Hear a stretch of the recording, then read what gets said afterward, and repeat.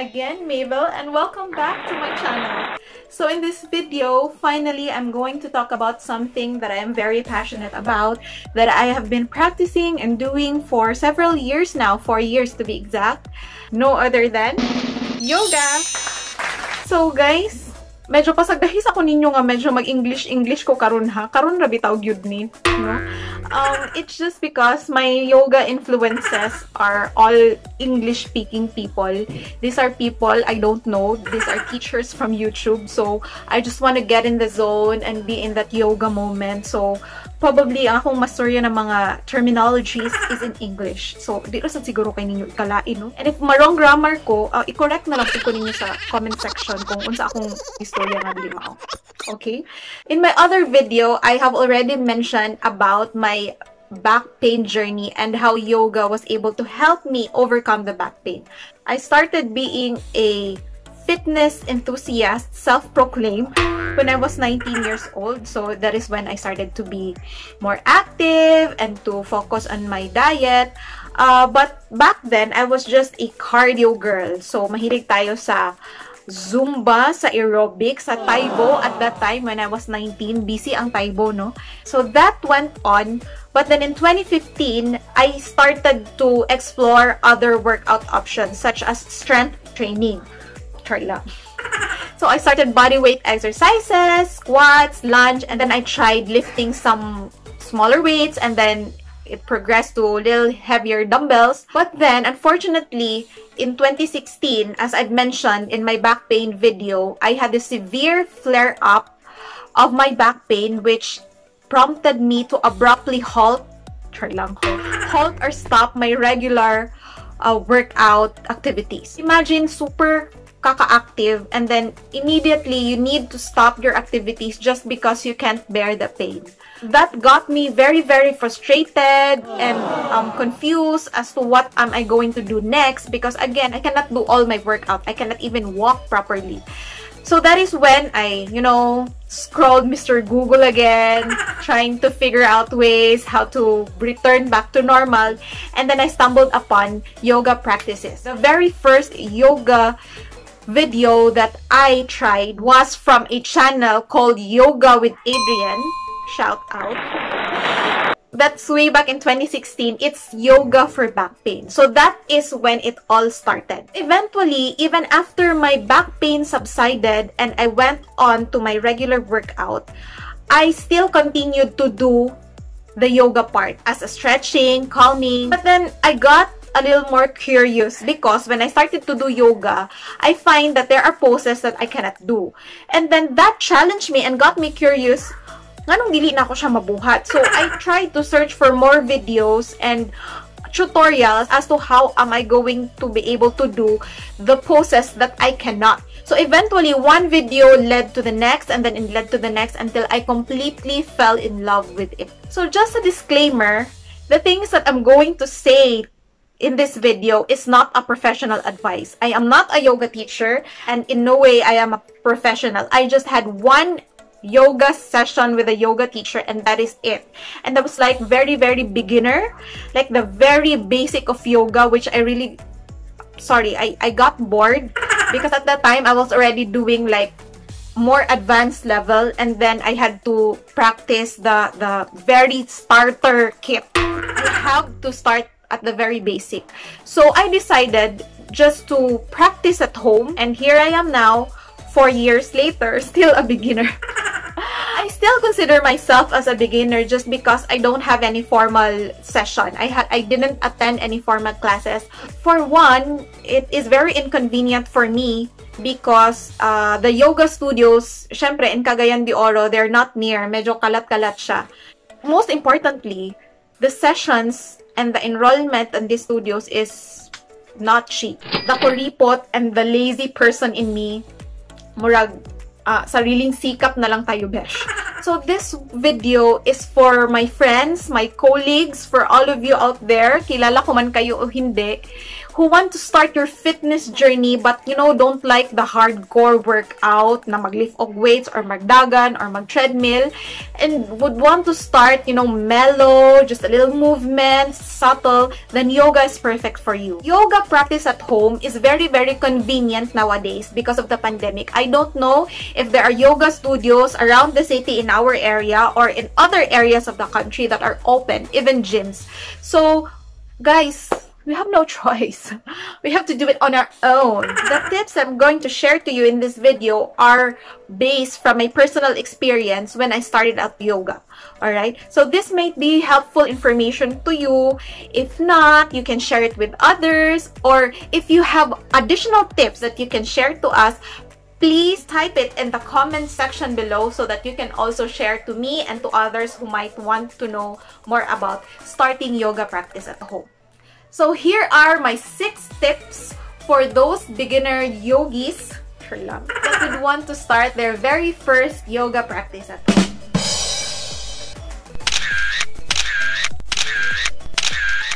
My first tip is to get the basic equipment that you might need in your home yoga practice. So in an ideal world, in a yoga studio, I know that there are a lot of equipments that is being used. I haven't been really immersed in a yoga studio, but I can see in the video there are yoga blocks, yoga straps, a lot of yoga things. But the things I'm going to share to you are just the basic. First is to have a yoga mat. Okay? So, murag basic man siya no sa mga mag-practice og yoga na naa-jud tay yoga mat. Murag mo gina siya ang epitome sa pag-practice og yoga, having a yoga mat. You can buy yoga mat in different ranges. I bought my first mat at around siguro 130 plus kay naka-buy one take one siya. So, I split it with my colleague. Shout out to Gio and Lim. Kumusta na atong yoga mat diha, besh? Nagamit na ba nato or bag-o pa lang kayo siya? I'm using my second mat now, which I bought for around over 1,000 pesos. So, ingana lang siya. Ay mas mahal, around 2,000 plus, 3,000, depende sa kabagaon, the brand. It all depends upon your preference. I did my first few years of yoga with a not so good quality na yoga mat. But, you know, it didn't matter. Mahimo raman gyapon, so it gets the job done. Second equipment is, of course, in lieu of a yoga teacher, you must have something to guide you. So most of us probably have our phone, laptop, iPad, tablet that we can download yoga videos, or we can just scroll at YouTube anytime. I learn all my yoga practices through YouTube videos alone. Okay? So that is where I started, from my very basic to the more complex yoga practice. So very, very convenient for everyone. Another equipment that is not necessary but I know that it will be very, very useful in your practice is to have a mirror for feedback. Okay? Importante na makita nato ang atong form, how we do it. We can compare our poses to the one that is being shown in the video.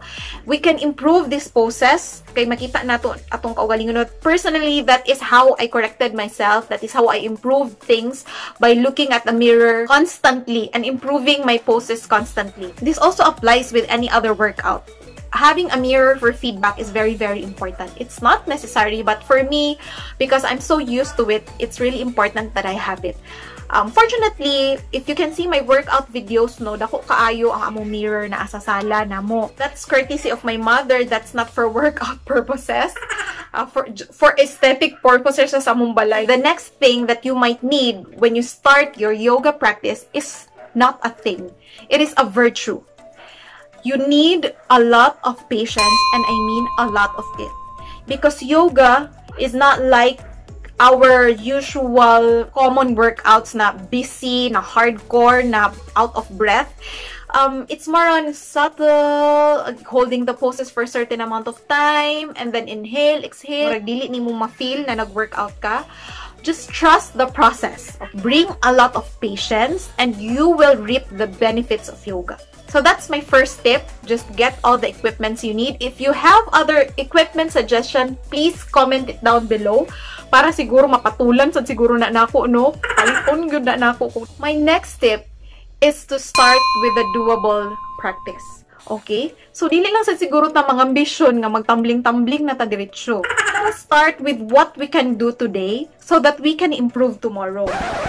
Puro speech graduation.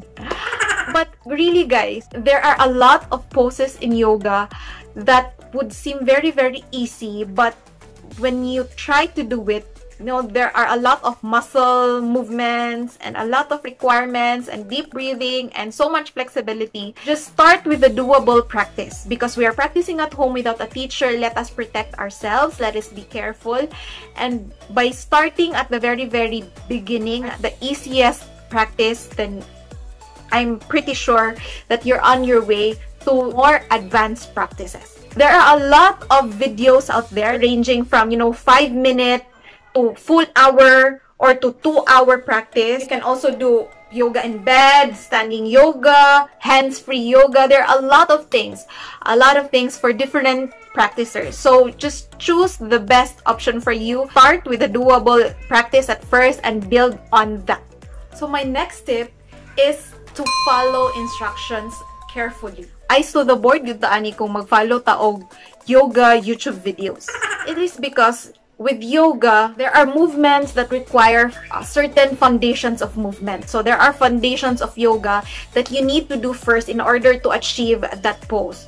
So the teacher would tell you to inhale, exhale, or to tighten your belly, or to strengthen your quads, to raise your right hand or raise your left hand.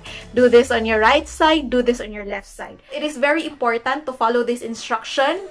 Also, because we're doing it on our own to protect ourselves, to prevent injuries, because we don't want injuries when we're doing workouts at home. My next tip in doing your yoga practice at home is to check your form.